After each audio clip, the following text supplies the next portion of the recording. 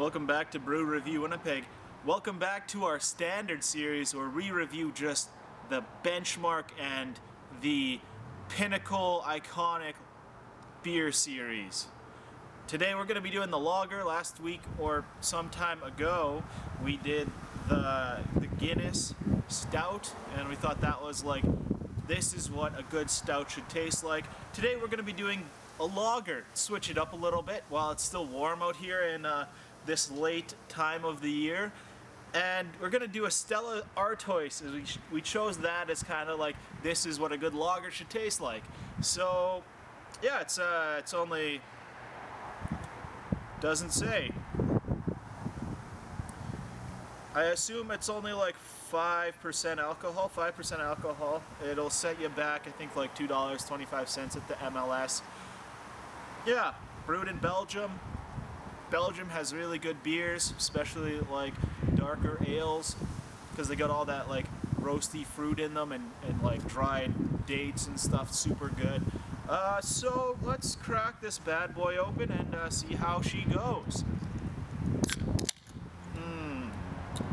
I love that sound. Here comes the pour.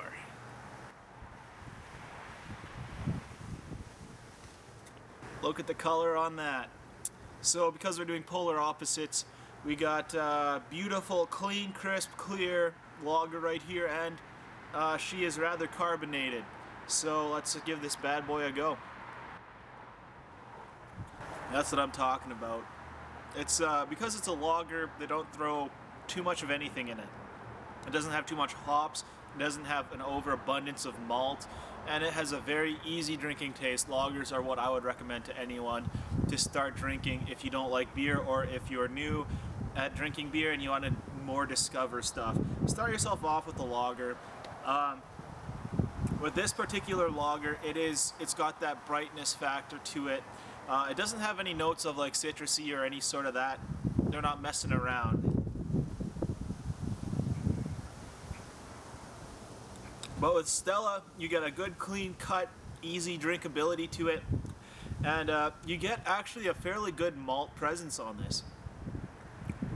Like, I'm really surprised. I can really taste the good malted barley that they use in here, and I'm rather enjoying this.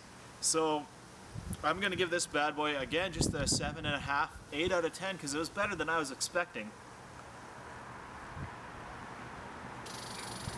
Yeah. I would pick this up again. So that's a good lager, but with lagers, I mean, you can do a lot of different things.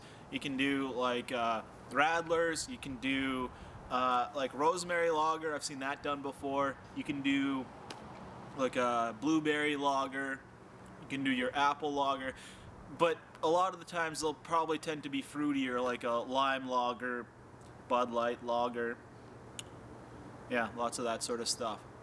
Yeah, so on that bombshell, thank you for watching and have a good week. AKA Brew On. I am so awkward right now. You don't even know.